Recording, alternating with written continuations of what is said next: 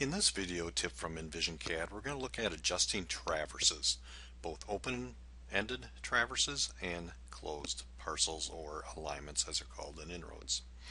Now what we have here is this open-ended alignment. Let me make that active. That is called right-of-way 1. We have Cogo point number 12 down here at the south. Oops. We have a Cogo point number 12 down here at the south that we want to hold. That's the beginning of our traverse. At the other end of that alignment, we have Cogo point number 13 that we want to match into. The alignment doesn't quite close on that, but we want to adjust it. Same thing with this closed parcel. Not quite closed parcel, but a parcel that should close. We've got a little bit of a gap here at the end where it didn't quite close. So let's look at a couple tools we can use to make that happen. And we need to activate those. If we go to Tools inside the InRoads menu, go to Application Add-ins, we can activate something called Traverse Edit. Once we activate that, it adds 3 different commands to the menu: Traverse Edit, Meets and Bounds, and Traverse Adjustment. That's what we're going to take a look at. So let me activate those. Go back to my Geometry Utilities. We're going to go to Traverse Adjustments. This is a good one for open-ended traverses. It's set to my active right-of-way, or my geometry project with my active geometry here. And what I want to do is I want to start and hold point 12, and I want to define Cogo point number 13 as my closing point. Now if I didn't have Cogo points, I could key in the values or use the pick button to select a point graphically on the screen. So it's showing me my courses. If I go over to the Adjustments tab, I have different methods to adjust. And as a surveyor, you probably understand what they are, or you can pop up the Help menu to see how InRoads makes those adjustments come into play. Now let's just say we're going to use compass rule.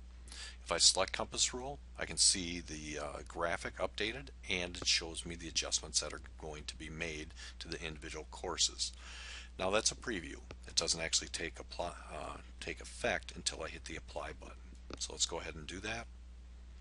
That traverse or alignment has now been adjusted, and I'm done. I can close out. There's also a transformation button up here, you'll notice.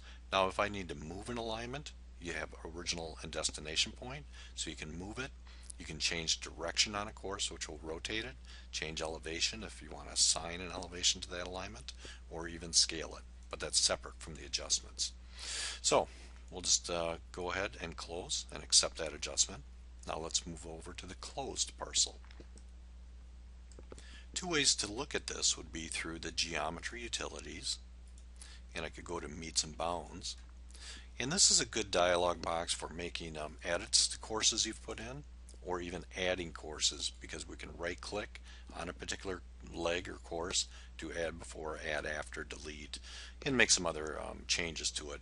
But there's really no closure in here, so that's really not the dialog box we want to be in, but it's not a bad one to input or edit courses, review what you've keyed in.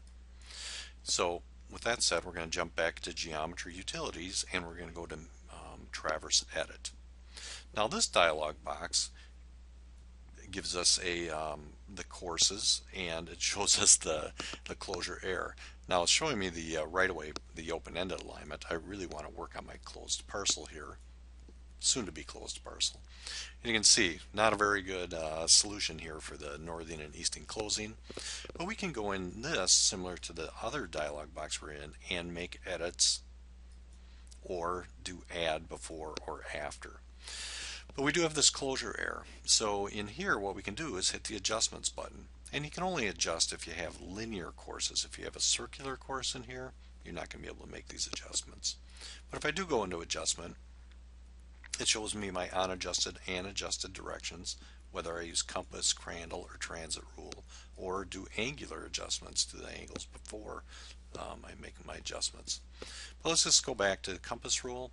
If I select OK and I apply, you can see that the errors have been eliminated. It's going to adjust the courses to force a closure. And again, it's a preview until I actually hit Apply. Once I hit Apply, that course has been adjusted. My traverse now closes. I would need to save my geometry project, make sure that's going to be there tomorrow when I load it back up, and I am done. Thank you for watching.